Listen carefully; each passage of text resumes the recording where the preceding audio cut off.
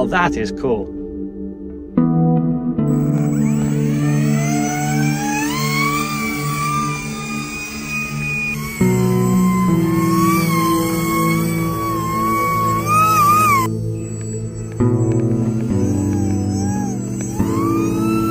Now that is the future of telemetry.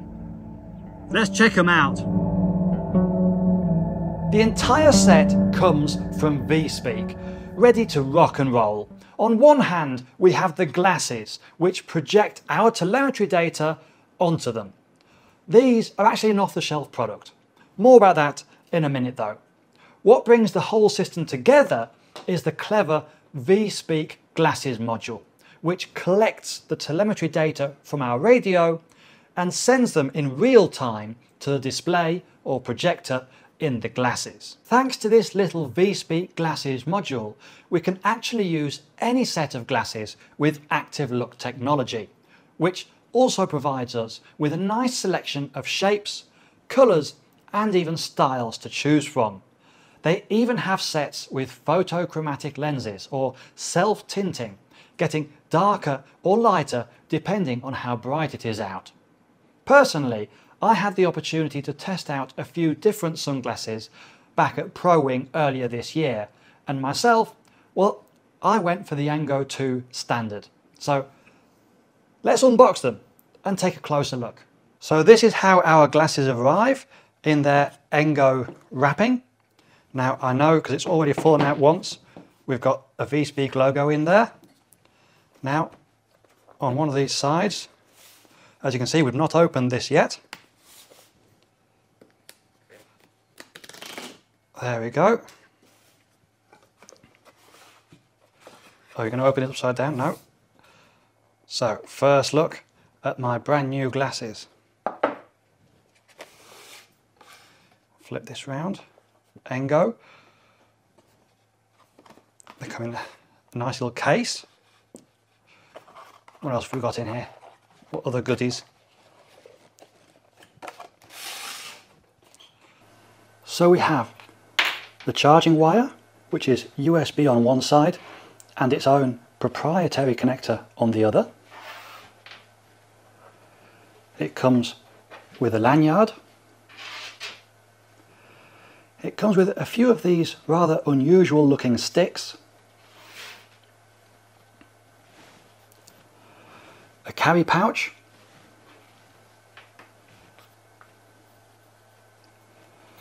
A cleaning cloth.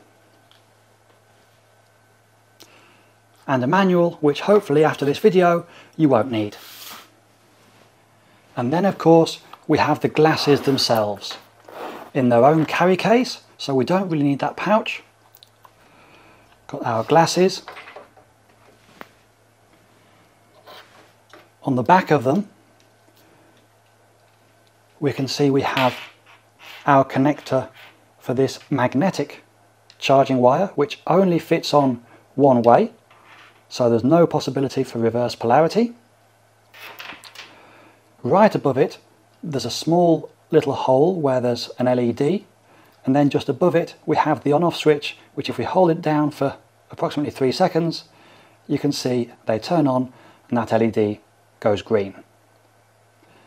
Now, those little sticks, these are actually for cleaning the part of the glasses in front of where the projector is, where it's not too easy to reach in with your bare finger.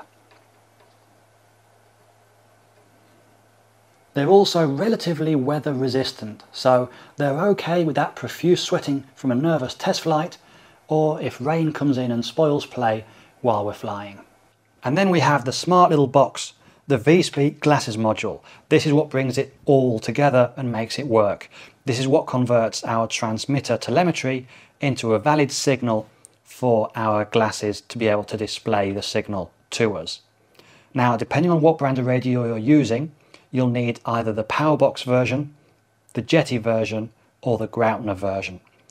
This one is the Powerbox version, and on the sides we've got information for the Wi-Fi and the port or website that we'll need to access for programming, but we'll get to that in a moment. They effectively work like a heads-up display, so similar to fighter jet pilots or slightly more mundanely, those cars which show their speed reflected on the windscreen. They have a small projector in the bottom which projects our telemetry data into the top left-hand corner of the right side lens. What does that mean? It means that it's not in our direct field of view, so there's nothing distracting us from actually flying. However, we can very easily read that information just by glancing up ever so slightly, and we can read it without having to completely lose track of what's happening in the sky with our model. Now, obviously, having a projector in our glasses requires a battery, a projector, and a mirror. All that adds some bulk to the centre section of the glasses. There's no getting around it. The weight isn't an issue. They feel just like any other pair of sunglasses. However, there is a larger volume in this centre area to what you would be normally used to with your standard sunglasses. So, what's it actually like living with them? Well, when you first put them on, there's no getting away from there's something here.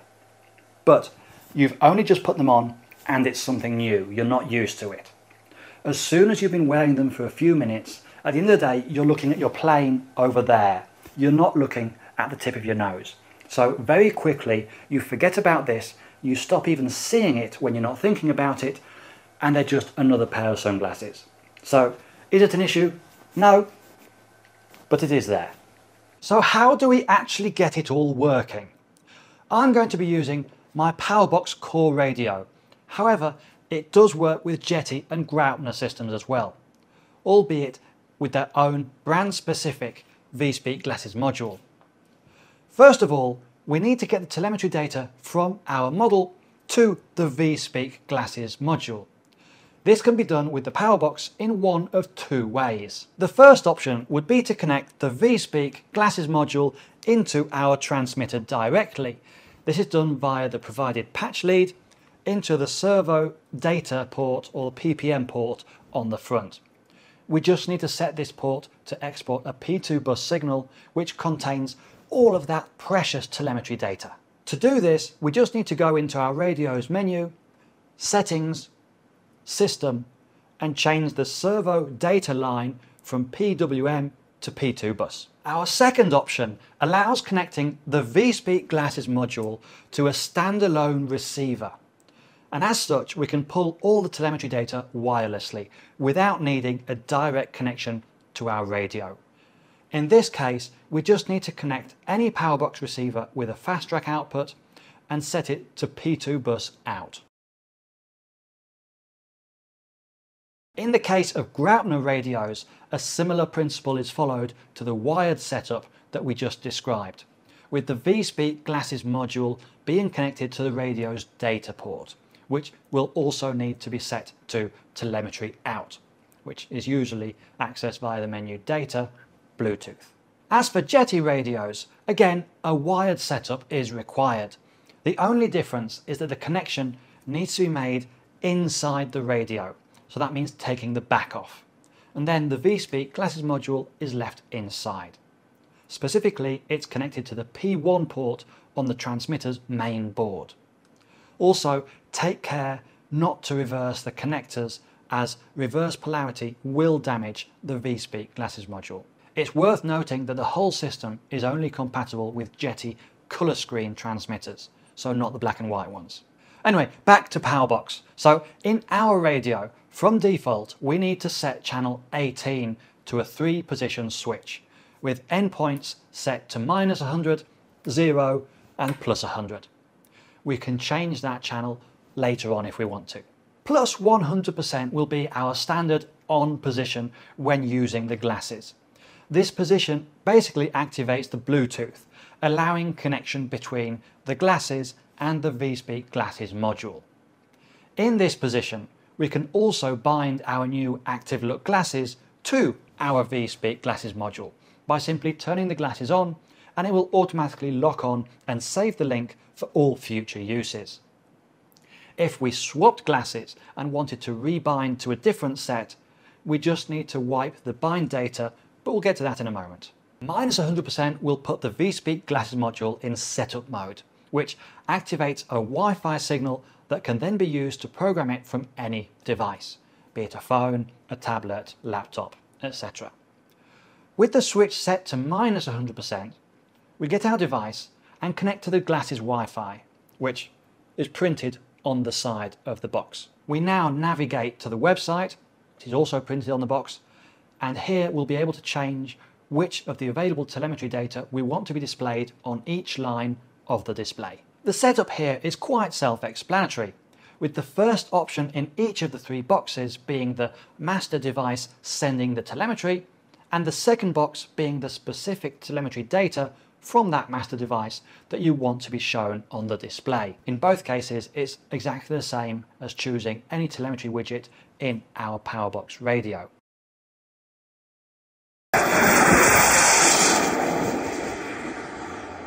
The final box allows us to change which channel is used to control the glasses. So by default, that's set to channel 18, because that way it can be easily accessed both from core and Atom radios. And then we have some preferences for the display, such as more minus signs to make it more obvious when showing a negative number, or if you want to show or hide the reference units to free up more display area. Below this, the web app will also display the data of the glasses that the VSpeak module is connected to. If we wanted to change glasses, we would select the reset address and then rebind our new glasses. To save, just switch from -100 that we were in to either 0 or +100. The center position, so 0%, will also turn the glasses off, although we will need to turn them back on manually using their own on-off button. Graupner radios follow the exact same procedure as just seen with my Powerbox radio. The only difference being that instead of using a radio channel to program, a bind plug is used instead. Jetty, on the other hand, uses a completely different procedure, where all you need to do is download and install the Jetty Lure app, VS Glasses. Once we've got that installed in our radio, instead of using a web app, we would just need to navigate to the VSpeak Glasses app inside our radio. You access this by navigating to Menu, Applications, User Applications, VSpeak Glasses. From here, we can select and modify the desired telemetry to be shown in the same way as described in the web app just a moment ago. It's worth pointing out that, as we've just seen, this entire system runs based on the sensor data that is received back via telemetry to our radio or auxiliary receiver. This gives us a massive amount of data to choose from any number of sensors included in our model. I mean, if we look at the setup even just in the model behind me, even before adding additional sensors, straight out of the box, I'll be able to choose from the receiver's signal strength, receiver status, their voltage, and a few more. Through the Powerbox, I can see the voltages, the statuses, the power consumptions, and more. And that's all before taking into account GPS data, gyro data, sensors for the turbine, and so much more. Unfortunately though, this does not include our timer, which doesn't come back from the model. It's processed directly on the radio, and as such, it isn't actually a telemetry value. Fortunately, there is a way around this though, at least in the Powerbox version of the VSpeak Glasses module, and it's a surprisingly cool solution. In the web app, we can actually choose timer, and within the app, we set how long we want to fly for, in minutes and seconds. But if this is set in the web app and not in the radio or telemetry, how do we set it going? Well, once we're wearing the glasses and we're ready for the timer to start, we just swipe our hand in front of the glasses, and as if like magic, the timer starts, or stops if it was already running. It's also worth noting that if running turbine telemetry, as I am in my FC1, instead of using a timer, I'm actually using the fuel remaining telemetry data, which is more accurate than a fixed timer, and as it is a telemetry, I can actually get that in my glasses. An obvious question that comes to mind is, what if we wear prescription glasses, sunglasses? Well, for this, VSpeak has a dedicated page on their website to answer and update with the most up-to-date answers and options.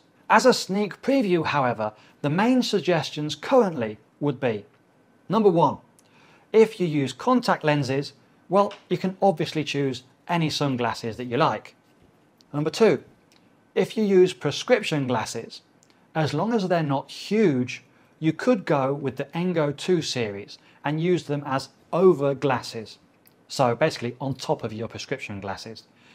This is actually what Enrico Theater does from the Elster team, and anyone who's seen one of his displays knows that it works perfectly. Or you could follow this creative solution, in which they've attached some existing lenses to the sunglasses themselves. I hope you've enjoyed the video.